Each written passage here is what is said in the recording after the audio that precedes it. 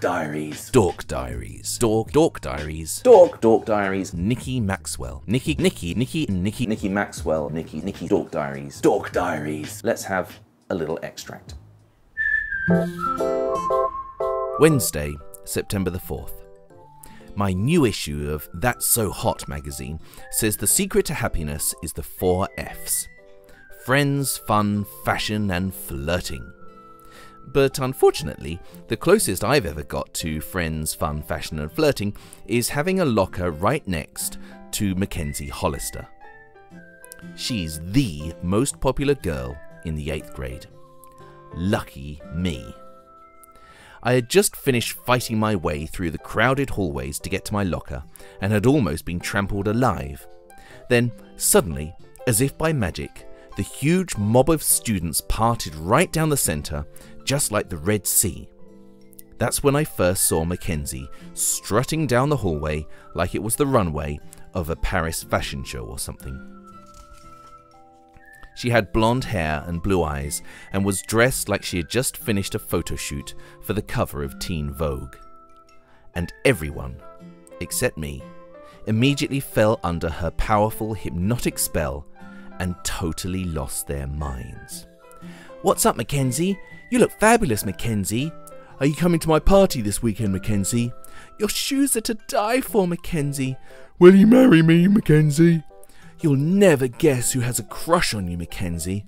Is that another designer purse, Mackenzie? Love your hair today, Mackenzie." It was Mackenzie. When she walked up to the locker right next to mine, I knew then and there I was going to have a very bad school year.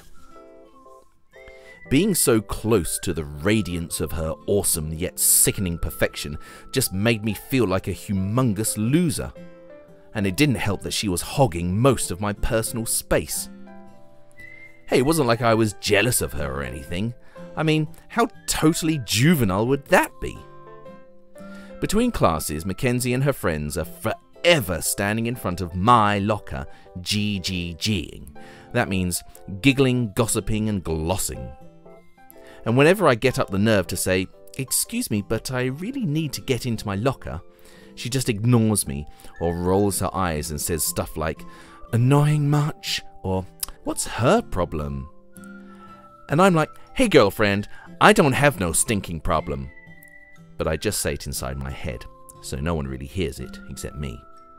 However, deep down I'm troubled and ashamed that a tiny part of me, a very dark and primitive side, would totally love to be best friends with Mackenzie. And I find that part of myself so disgusting I could vomit. But on a much happier note, I'm really into lip gloss too. My favourite one right now is Crazy Kissalicious Strawberry Crush Glitterati.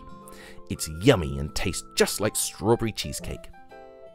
Unfortunately, no super cute hunk like Brandon Roberts, the guy who sits in front of me in my biology class, has developed a huge crush on me and fallen in love with my fabulous glossy lips, like in all of those Crazy Kissalicious television commercials. But hey, it could happen.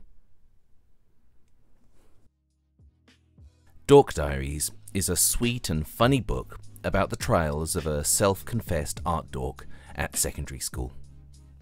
Mr. O approves of DORK Diaries.